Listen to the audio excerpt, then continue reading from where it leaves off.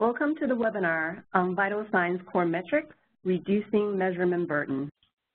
My name is Claire Wang. I'm a Senior Program Advisor from the National Academy of Medicine and your host today. This webinar is being recorded. A link to the recording, as well as a copy of the slides, will be posted on our website within the next week or so. This webinar is the second in the VitalSigns webinar series. It is brought to you by the NAM Leadership Consortium, led by Dr. Mike McGinnis, also here with us today. Thank you, Claire, and thanks and welcome to everybody that's on the line. Thank you for joining in this conversation, as well as for your interest and work in your home territory on behalf of Better Measurement and VitalSigns. I want to give special thanks clearly to Claire, to Nan, to David, Lou, John, and Nancy, our colleagues and partners in this work, and in Lou's case, one of the authors of the National Academy of Medicine report, VitalSigns.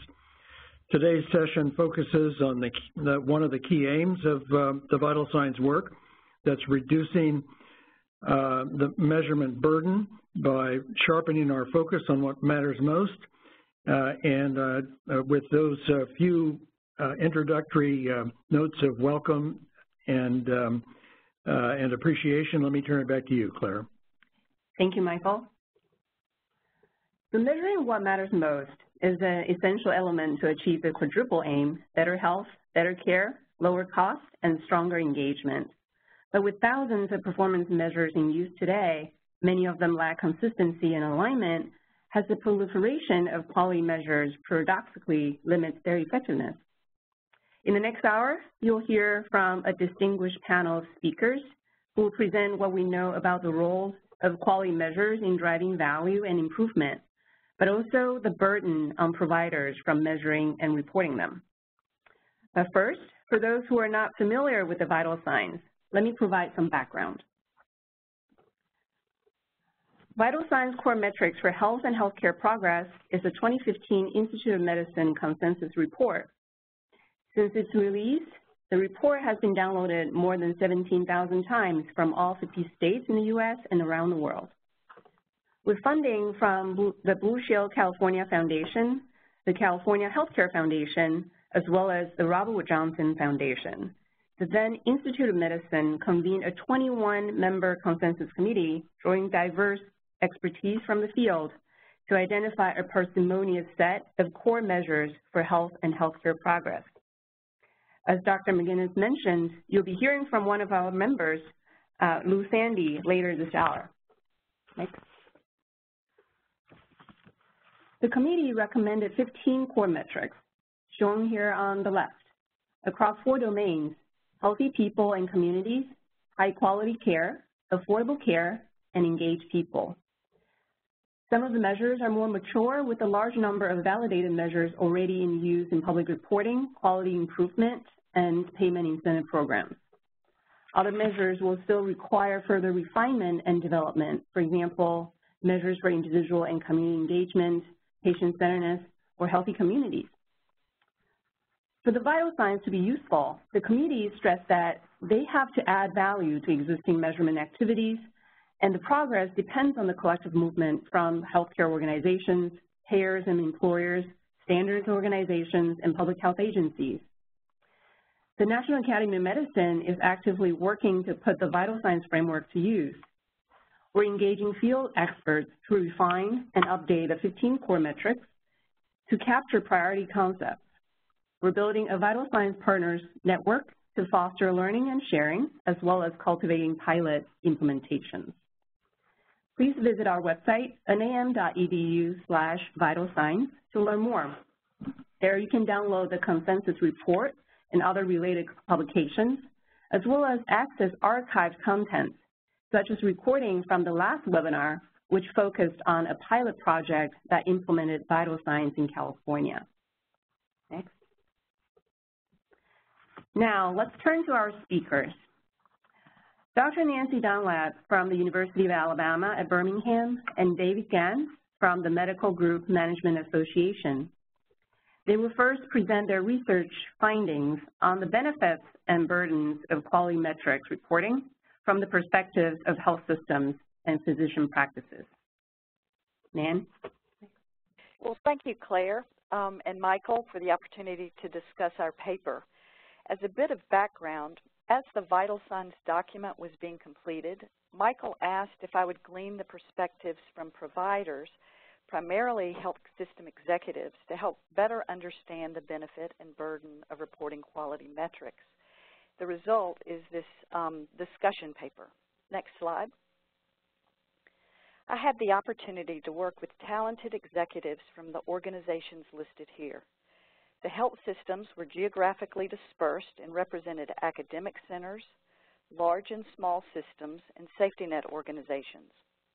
Before getting into the burden of reporting quality metrics, I do want to say that every executive with whom I spoke believed that they had benefited and must continue to participate in quality metric reporting. So please do not let that important point get lost in our discussion to follow. Next slide. Participants included 20 health systems, 2 provider groups, 2 healthcare associations, and 1 health insurance executive. A qualitative methodology was used to collect interview data from participants in 3 areas: the local healthcare landscape, burden of reporting metrics, and quality improvement resulting from metric reporting. Open and closed questions were provided to the executives in advance of the telephone interview. A subset of participants, these are the authors on the discussion paper, debated, refined, and finalized the points and recommendations. Next slide. All of the systems reported that metrics are mandated by federal and state governments, accreditation agencies, and commercial payment organizations. The executives questioned estimated that mandatory metric reporting, which was mandated for accreditation or payment, ranged in number from 284 to more than 500. In addition to metric reporting for outside entities, all of the health systems interviewed participated in collecting metrics for internal process improvement efforts. Other challenges included that many of these metrics changed annually, slight variations in the definition of the metrics posed by different groups result in an effort to reanalyze the diagnosis, condition, or outcome being evaluated or the population under consideration. And the complexity of reporting metrics is increasing, requiring increasing staff. Next slide. The collection of data for metric reporting is not simple.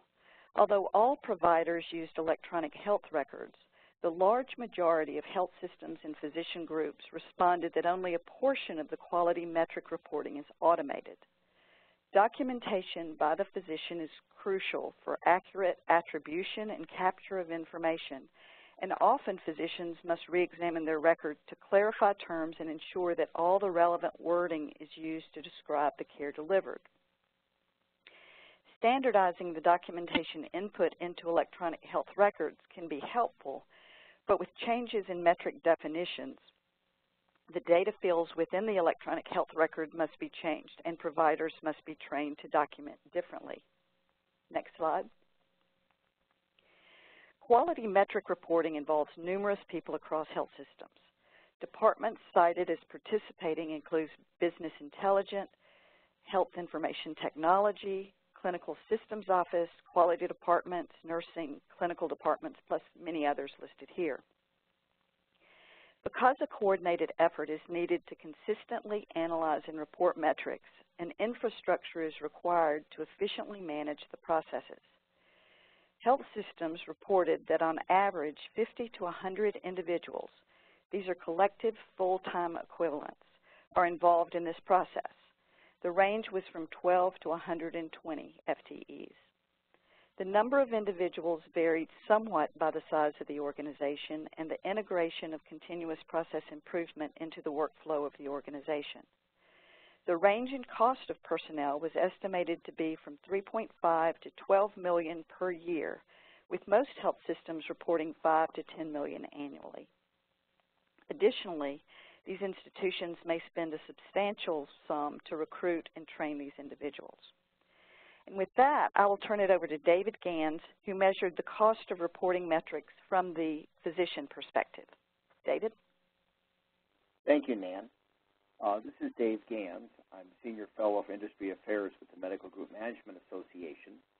I'm going to discuss the results that we're summarizing from an article that co-published in Health Affairs in 1995. Next slide, please. This was the results of a national study that the Medical Group Management Association with researchers from the Weill Cornell Medical College conducted with funding from the Physicians Foundation. It was a quantitative study that looked at physician-owned and hospital-owned practices in 4 different specialties: cardiology, orthopedic surgery, primary care, and then multi-specialty. What we found was consistent information across all 4 types of specialties and consistent information regardless of ownership. We asked for time estimates by different types of physicians in the practice, physicians as well as staff members, on different types of activities that related to the collection of quality measures, the reporting of quality measures, and then, of course, the use of the information. And then we utilized the standard costing approach to look and address the amount of time it took in these various functions to give a cost estimate. Next slide, please. What we found with looking at on a quantitative basis is that we had very similar experience as Nancy described on their qualitative measures of health systems. First off, we found a substantial amount of time was spent on collecting data. And it was done in various ways. Entering information was by far the most time-consuming, and entering information occurred at individuals of all types of physicians. Physicians, of course, medical record staff, as well as nursing staff. What we also found is that there was relatively little time spent in using the information, but we found substantial information as far as time spent in other ways. But the total effort, looking at about 15 hours per week per physician in collecting and using and reporting quality information. Next slide, please. More importantly, what we found is what is the cost of these functions? The physicians, even though they spent only about 2 hours per week because of their much higher compensation levels, had the highest cost. We found that the LPNs and medical assistants where the doctors spent much more time, but because of their lower salary, there was less cost per year. But when we look at the total cost, you realize even in a very small practice, 1 or 2 doctors, this is a substantial investment of activity that could otherwise be used in a patient care environment. Next slide, please. What we also found is that the cost of collecting and using and reporting quality metrics varied by specialty. All practices spending about $40,000 a year in the total cost per doctor. Primary care, those specialties that actually may have the least revenue margins of any specialty, actually spent more money. And I think this is a result of the complexity of primary care patients and the wide spectrum of quality measures that a primary care practice will collect, report, and use. We also found that among cardiologists and orthopedic surgeons that they spent less dollars because they were specialized, and the collecting and reporting of quality metrics was much more routine, as were the number of metrics used was far lower. Next slide, please. Now, unfortunately, what we also found is that that practices that had a relatively poor opinion on quality metrics overall. For example, measures, that only 28% of our respondents answered that they moderately or very representative felt that the measures actually represented quality. There was a consistent concern that the measures that were being collected were not relevant to their specialty. This was especially true in orthopedic surgery. We also found that 81% said they spent a substantial amount of time and effort. In other words, validating the information that we had collected in the quantitative aspects of the study. 46% of our respondents answered positive that there was a substantial amount of the burden was due to multiple metrics measuring the same element, or that you had similar metrics by different payers that were reported that had different definitions or different aspects, such as different time elements in the reporting. And lastly, when we asked, okay, do you actually use these quality scores to focus on quality improvement, less than a third responded positively. So here we're looking at a quantitative study that says we're spending a substantial amount of time, substantial amount of effort, collecting information that may or may not be, most likely is not, clinically relevant, okay, and therefore, and is not being used because it's not clinically relevant. Okay. Next slide, please. Okay. Summarizing the information, these were some of the comments that were made by our respondents, consolidated around certain themes. Okay. As we said, as we found in the quantitative aspects of the study, the responding practices did not feel quality measures adequately represented quality of care. Okay. That it took a substantial amount of time, and that time could have been better spent caring for patients. Okay. Also, what we found is that some of the cost is due to duplication of effort by the request that practices have by reporting entities, and that if the measures are consolidated and standardized, this would reduce the burdening effort. Also, substantial amount of the work is still manual, that a well-designed electronic health record has the potential to collect and report the information in a more automated fashion, but that is not occurring in as broad a spectrum as it could. Okay. And lastly, our quality metrics are insufficiently specialty specific. And this was especially a concern among the orthopedic surgery practices in our study. Okay. Next slide, please. Okay. Our findings are very similar to what Nan is going to report next, which is the overall findings from the broader health system study that University of Alabama, Birmingham conducted. Nan, I'll turn it over to you.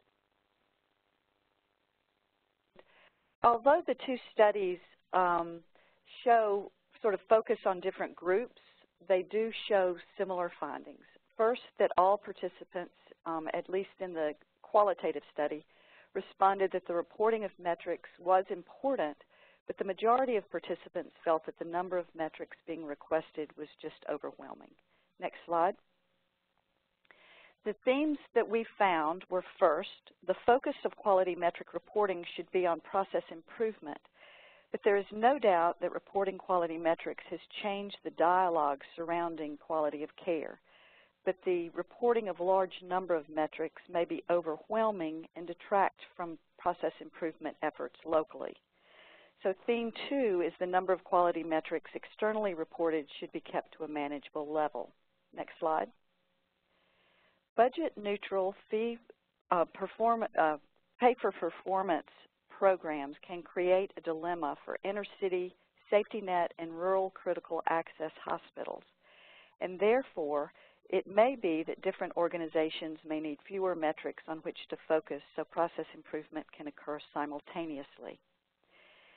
Metrics should be regularly evaluated to ensure that they drive actual improvement in care outcomes. Next slide. Alignment and standardization of definitions among groups requesting metrics are needed. This is to decrease the effort required to report slight differences in metric definition or population. Metrics should be piloted and definitions finalized prior to widespread dissemination. This is to ensure that the definitions are finalized so groups don't have to keep working them, and metrics are actually measuring what is intended to be measured. Next slide. The last theme is that electronic health records should be designed to more easily collect and report metrics, And as we move away from quality metrics derived from billing and administrative systems, the clinical metrics would be more useful. Next slide. So in sum, we suggest that we prioritize, reduce, enable flexibility, evaluate, next slide, standardize, pilot test, and redesign the metrics. And with that, Claire, I'm going to turn it back over to you. Thank you so much, Nancy and David. I'm sure your findings have inspired some questions from the audience, but because we have more than 250 people on the line right now, we ask that you type your questions with your name and organization into the Q&A box at your lower right-hand corner of your screen, and then click Send. Please note that any question you submit may be read aloud and included in our recording. While you do that, let's set the stage by hearing from the reactor panel. Next. My first question for the panelists, given what you heard from these two research studies, from your perspective, how are things actually going in moving towards the parsimonious, consistent measures that matter most? First to respond is Dr. Lou Sandy, Executive Vice President at the UnitedHealth Group.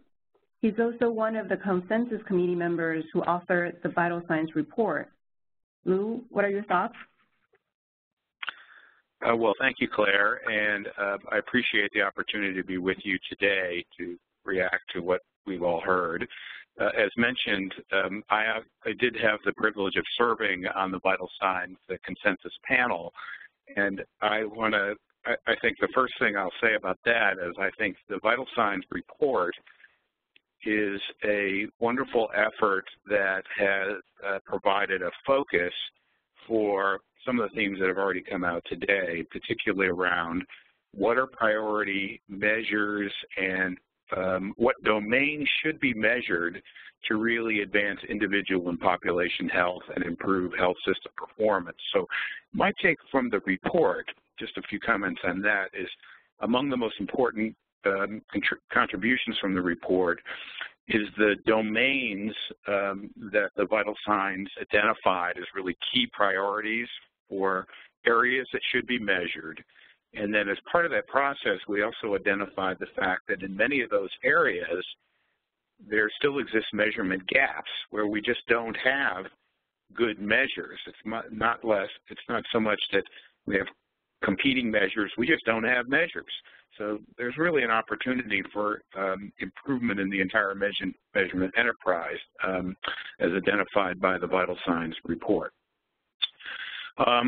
Turning to the question then about the state of measurement, the quote that is next to my picture is kind of my summary of where we are, and I think it echoes and is consistent with what Nancy and David have presented, that our current state of measurement is really just too complex, it's too manual, and it's really not supporting enough improvement. And I was really struck by both of the research projects indicating, given how much we spend in healthcare, how much technology we apply to healthcare, and the current state of technology and what we can do with technology, how much manual processing is going on, data entry, reporting, and so on. So I think, in particular, on the issue of measurement burden, I think that's an area for significant improvement. And to answer the question that Claire teed up, where are we? I actually think there are some important efforts already emerging around issues of addressing measurement burden. I had the opportunity to participate in a multi-stakeholder group across payers and care providers called the Core Measure Collaborative, which was aimed squarely at this. Can we actually develop a core measure set in areas like primary care or in ACOs or in certain specialty areas? So that effort has been launched and is being deployed. The NQF has a new strategic plan that focuses on priority measures and increasing the meaningful use of measures, and John can speak to that as well. I'm actually speaking to you from the Physician Consortium for Performance Improvement, or PCPI, a multi-stakeholder effort that is also focused on driving improvement through measurement. So that's an effort that's focused on addressing burden and closing gaps in measures as well.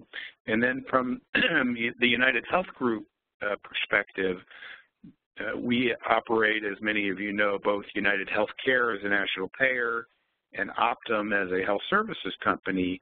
Both of those enterprises are focused in this area of particularly leveraging technology and data and analytics, and focusing on how do we actually collect, analyze, and disseminate useful information to drive improvement. And we are strong believers in the use of technology. I kind of wince personally when I see David's comment about how much physician time is devoted to data entry.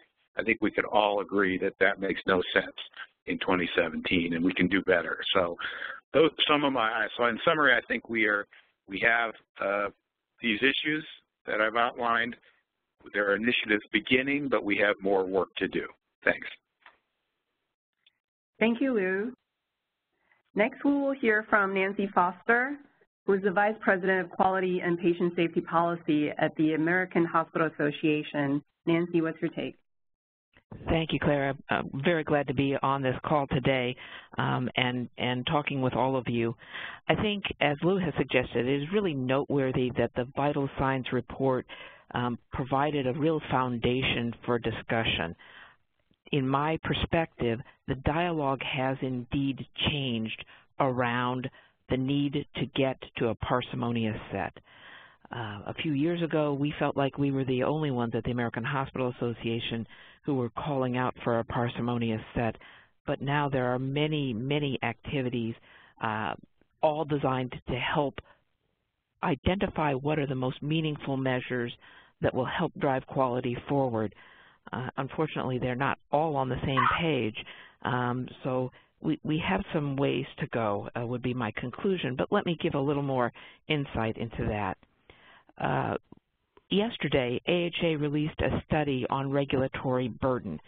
In that study, we showed that hospitals face an enormous burden in simply fulfilling the administrative tasks associated with compliance on a whole host of regulations, from CMS, from the FDA, from the Office of the National Coordinator of Health Information Technology, and from the Office of the Inspector General. Of course, there are many other regulatory agencies and oversight agencies that impact hospitals, but we were looking simply at those four.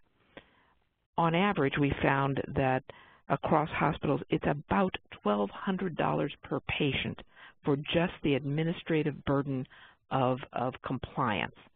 That's not taking the quality measures or any of the other activities and using them to improve care. It's just how do you get the data together, review it, send it in. When you're talking about quality measurement, it's how do you, ensure that you're in compliance with the conditions of participation and a whole host of other regulations.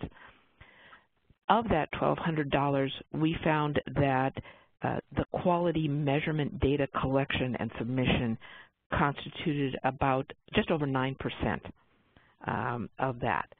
So a substantial burden for which every patient in America who's going into the hospital should expect some return. But as Nancy and David suggested earlier, our administrators, our leaders do not feel like most of the measures for which they are collecting data are having the desired impact on quality because they don't feel like the right measures, the ones that represent true opportunities to improve the outcomes of care. That's why we stay very focused on this issue of driving towards a parsimonious set that will actually improve care. The latest wrinkle in this for most hospitals across the country has been the fact that as hospitals and health systems continue to grow and look to provide more integrated care, we are engaging in with and partnership with a number of other organizations, post-acute care organizations, physician groups, and in fact we employ or contract with more than 270,000 physicians across the country. each one of those organizations has its own set of measures, and the physicians have a large number of metrics for which they are being held accountable.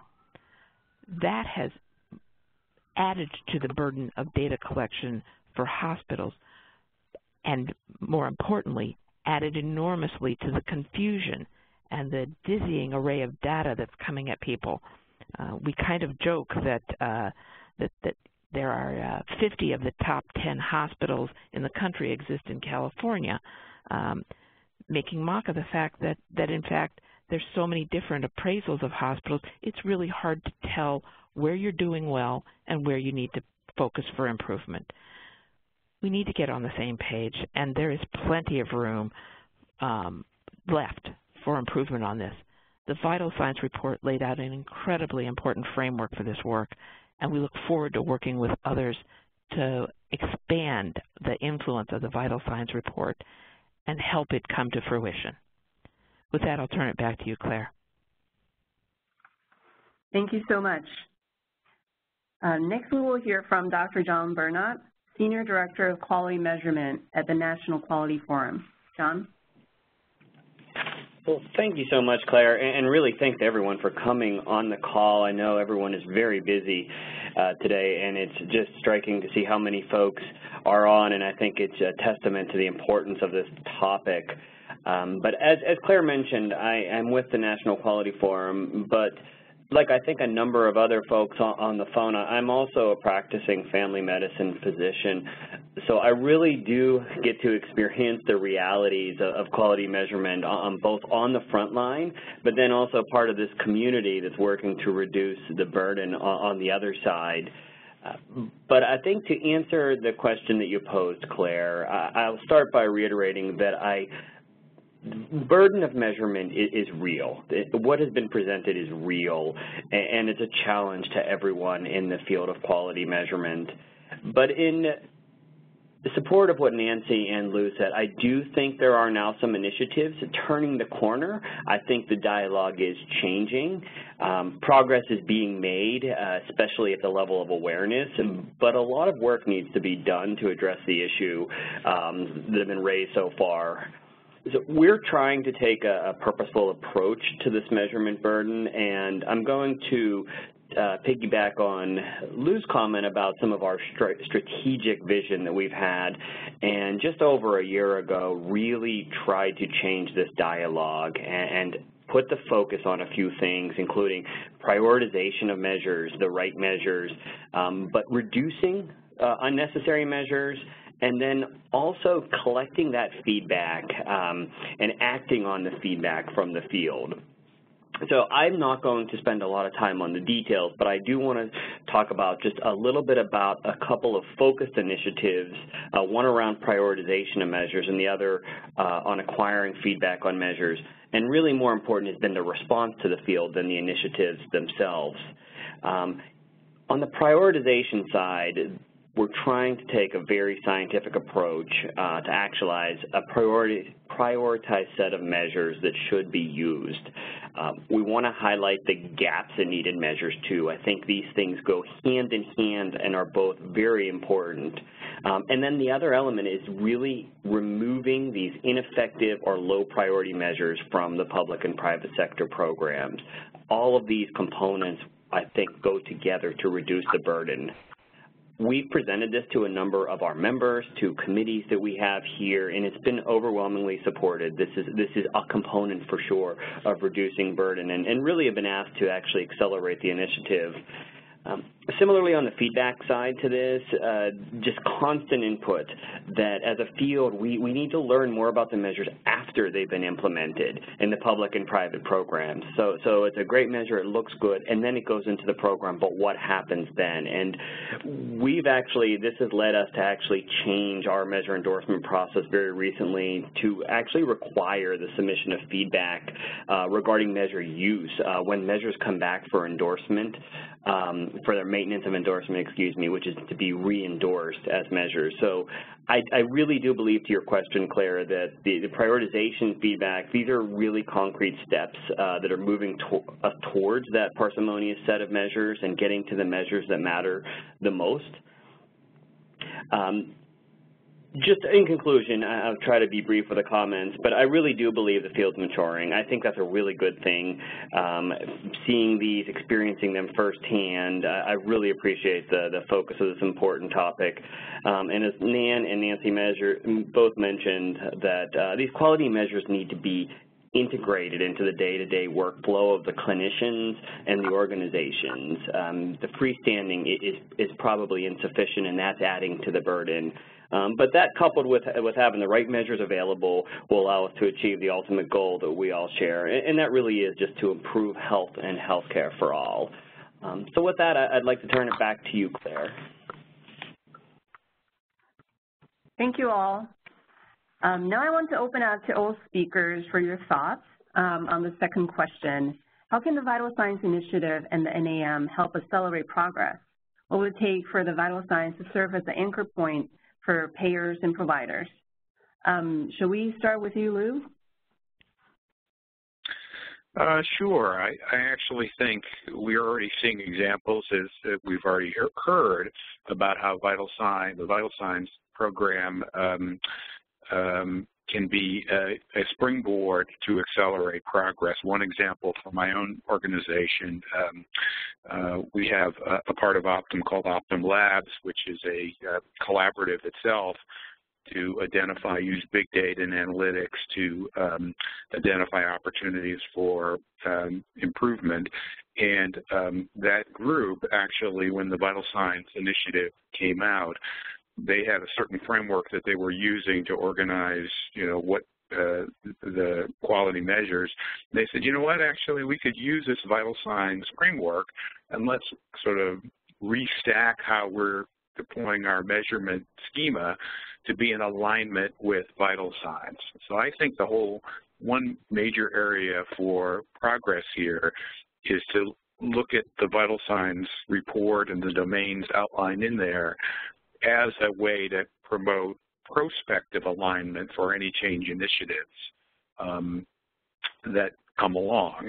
I think the other thing that the report has outlined, as I mentioned earlier, is that there are important areas that I think one of the issues in this field, and why we have some of the comments that essentially there's just not enough improvement, or people don't think the measures are clinically relevant. I think there's truth to that, because many of the things that many of the measures currently available are essentially there because they're measurable, not that they should necessarily be a high priority measurement. And there are other areas that really are pretty high priority in terms of individual and population health that actually we don't measure, and one of the reasons we don't measure is we don't have good measures, or even if we have a measure, we don't really have the infrastructure to have a scalable way to measure and improve in that area. So I actually think as these initiatives, the ones that Nancy has mentioned, the ones that John has mentioned, roll out, VitalSigns can, basically I would encourage everyone to look at those reports, look at the gaps identified, and see if we can close those gaps as a way to make progress. Thanks so much, Lou. Nancy, do you have some thoughts for us? Sure, I'd be glad to. I agree with what Lou has just laid out as a way forward. Let me add a couple of additional possibilities for you. One of the hardest things to do is to stop doing what you're already doing. It may be possible for the folks at the National Academy of Medicine, those who are still working on VitalSigns as it rolls out, to actually go through the list of measures that are currently used in a variety of programs and identify which of those might be kept because they are consistent with the VitalSigns report and which would be eliminated, so that people have a very clear idea of what the impact would be of truly implementing the VitalSigns report. And it may give some folks who are currently measuring something, have been measuring it for a while, the freedom to say, maybe we need to move off of this measure and just focus on others that are more consistent with this national effort to be more strategic in our measurement. And the second thing might be to take one or two of the areas that are the domains that are laid out in the VitalSigns report, and sort of walk it through what measures might exist in for each of the different kinds of providers that would help to drive improvement in that particular domain in a very effective way. Because occasionally we will see folks think that they're reducing burden by using the same measure for different provider organizations or the same measure for physicians as for the hospital. And the locus of control, the ability to influence the outcome of those measures, is different for each of the different kinds of providers. So it may not be appropriate to use the same measure for each. It may be more appropriate to use a coordinated family of measures, all helping each of the different provider groups contribute effectively to the overarching goal. Thank you. And other thoughts from the panel before we turn into audience questions?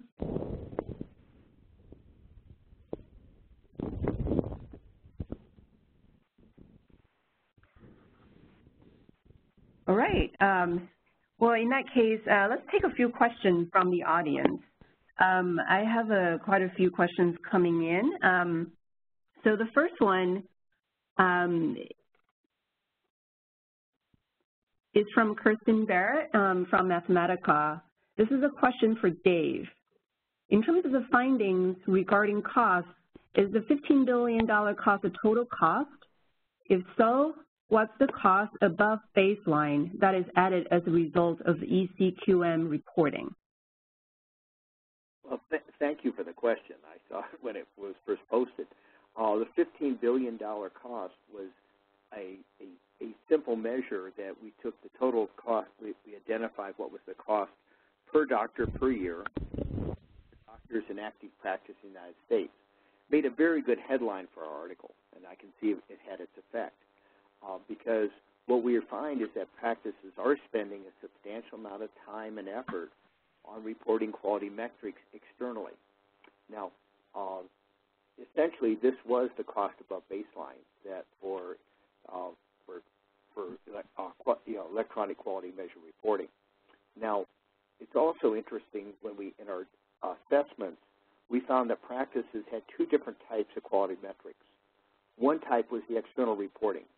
At the time of our study, of course, this was the PQRS reporting for Medicare. The reporting that many commercial insurers have for their various quality bonus programs. Also, we found that many practices have internal quality metrics as well, that they're reporting internally and they're collecting data for part of their continuous improvement efforts. And this was widespread even among small practices, looking at how do they better improve care for their patients. So as we look at the external reporting burden, this is where it becomes important that those metrics, as we've just had discussed from everyone on the panel, that those metrics be relevant, and also that they be in many ways more automated as we have more sophistication in our electronic health records programs. Thank you, Dave. Next question is from Kathleen Blake from the American Medical Association. I think this question might be for Lou. What is known, or when will information be available about the uptake and impact on the burden of the core measures from the Core Measures Collaborative? Yeah, thanks, Kathy, for that question.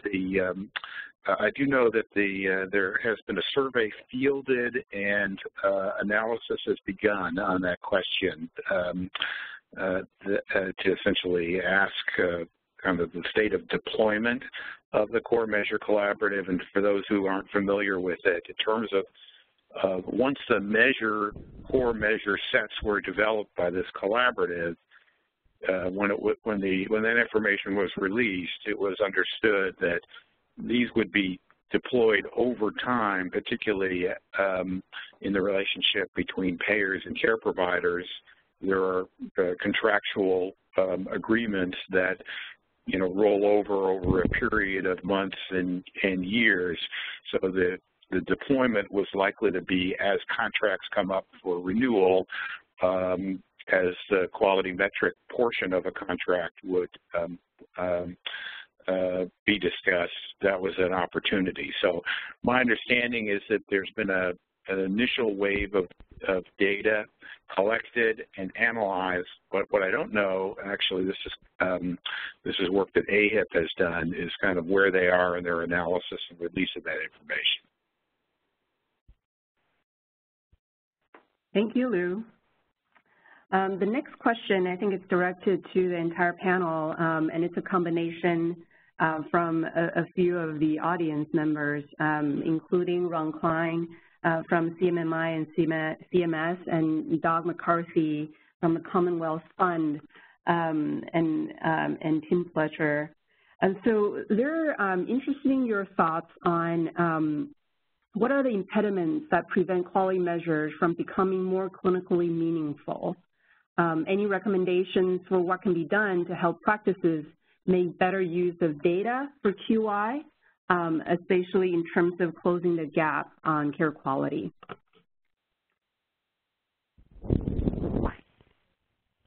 Well, this is Nancy Dunlap. I'll tip this off because I think this is a very important question. I think one of the barriers we have now is that the measurement of quality metrics is focused on healthcare processes and not necessarily outcomes. And the reason may be because outcome measures necessitate more community involvement or other organizations, cross-organization working together. And it makes it much more difficult when you have a healthcare entity whose payment or reimbursement is based on specific metrics to partner with community organizations for larger metrics that may help the outcome of the patient, the quality of life, et cetera. But the health system is remiss in not wanting to be judged by what others are doing. I don't know if that was clear, but I think that the VitalSigns metrics really are a higher level metric that we should be measuring, but it also requires coordination among many groups, including community organizations or continuing care organizations, as well as hospitals. If I could add to what Nancy has said, this is Nancy Foster. I think she's exactly right. And I would point to some of the areas where we've had great success in changing behavior that has resulted in better outcomes for patients already. I think in particular of the reduction in early elective deliveries. And that was about having a measure, an effective measure to let us know how we were making progress, but it was also about having a compelling, important issue to be addressed. No one wanted to be in the place where they were unintentionally harming infants. It was about having some good tools and strategies for affecting change and sharing those practices broadly. And in fact, the CMMI work and the work out of the hospital engagement networks at the time, now HINS, really was instrumental in helping many hospitals make a change in their early elective delivery rate. And the fact that the professional physician organization, as well as other providers, including my hospital association, got behind making this change and advised their members that it was necessary and stood behind the science. I think all of that came together in an important way. So measures are important. Choosing the right topics for measurement is critically important, but those alone can't garner the change that we want. More is needed.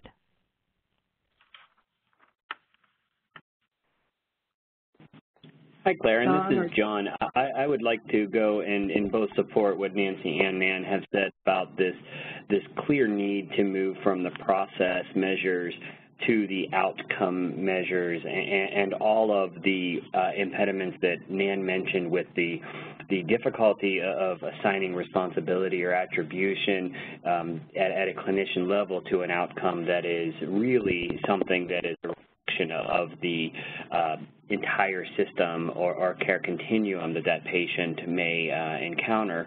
The other thing I wanted to add, one other point though, that I think is improving but has been limited to date is the meaningfulness of this to the patient.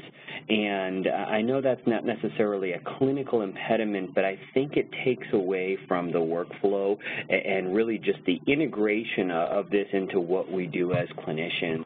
And so I think this is getting better. We're doing better with patient-reported outcome. We're really trying to amplify the patient voice, but to date it hasn't been there, and I think it might have been one of the reasons why things are not as integrated as they potentially could be. And it's a place where there's a lot of promise, and I do think that there's a lot of hope that these two will come together and really get us to more meaningful clinical measures. Thank you, John. Lou or David, do you want to speak to this question as well? This is Lou. Two other things. I agree with everything my colleagues have said. Two other things I'd say on kind of how do we make progress in this area. I think one area, it's one of the challenges, is that many physicians and other health professionals actually need to learn the process of improvement and the use of data. I think there's, in many areas, there's kind of an assumption that all we need to do is compile data and distribute it and then improvement will occur. Well, improvement is a process itself, and people need to learn how to use it. And then I think the other thing is that in terms of clinically meaningful, I think the push to outcomes is important. And the other one, what's most clinically meaningful to physicians and other health professionals is a sense of what are the things that matter to my patient and the care of my patient. So I think actually, again, coming back to the VitalSigns report, there are many areas that focus, for example, on understanding patient preferences. What are those, and what is our ability to measure and improve the process of eliciting patient preferences? That's a real gap area, but I think everyone would agree that's really terribly important. So I think, again, we need to align and move this whole measurement enterprise in a way that's more clinically meaningful, both to patients and to the people that are taking care of patients. And this is Dave. I'll add exactly to what Lou said. And also that, so often what we look at those externally reported measures that are required by payers. And one of the problems, especially among physicians, is the short duration of the physician-patient activity when it's on an encounter basis, whereas there's typically a much more longer-term relationship with either an established patient in primary care or even for a specialist on referral where there is an episode of care. We're typically not collecting those longer-term elements for reporting purposes, and this is where you actually see outcomes. What we've observed at the practice level is those sophisticated practices that are looking at population health are probably far more apt to have true outcome measures as they're looking across their population of diabetics or hypertensive patients, or surgeons who are looking by type of case and looking at their overall patient health status. Again, those are longer-term measures that are not fitting very well in our current collection efforts because we typically are very episodically based. But so there is potential, but it's actually maybe not less so for external reporting, more for internal activity. Thank you, Dave. Let's take the last question. I think it's interesting that our conversation is centered around patient-centered outcomes, and that was also the questions from Tim Fletcher and others from the audience really wanted to know how can we move towards more of a patient-centric approach rather than provider-centric. On the other hand, let me turn to the question that's raised by Neil Esposito in terms of payment. So how much presence in the future will quality metrics have when it comes to physician payment And this payment-driven quality metrics, would it be driven by the payer or the provider?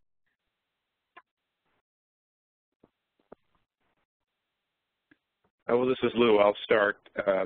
I think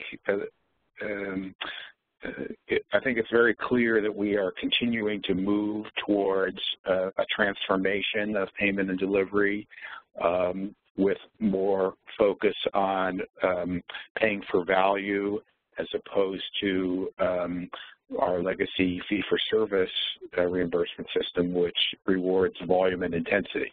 I think that system rewards volume and intensity, and so what we've gotten is volume and intensity.